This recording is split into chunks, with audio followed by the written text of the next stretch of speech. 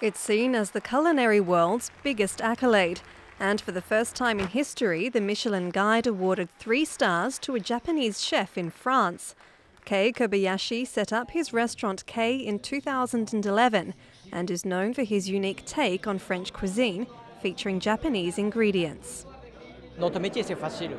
Our job is easy. You need to reach new levels, that's what it is. You need to look for great products, etc. So you need emotion, you need to share the pleasure with the team, and so on. There were 2 other first-time receivers of a 3rd star, the Ousto de Beaumanière restaurant in France's Provence region, and Christopher Coutenceau for his restaurant in La Rochelle. This year, the guide introduced its choice for the most sustainable restaurants, symbolized by a green leaf.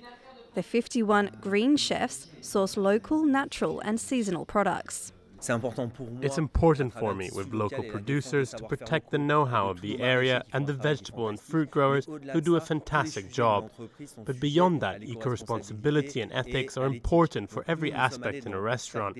So we looked at everything in detail to have a positive impact on the planet. In this year's edition, 49 restaurants earned a Michelin star for the first time, while there are 11 new 2-star ratings. But the so-called Gastronomy Bible had sparked controversy before it was even released, with the news that renowned chef Paul Bocuse's restaurant had been downgraded. It had been the oldest 3-star restaurant in the world.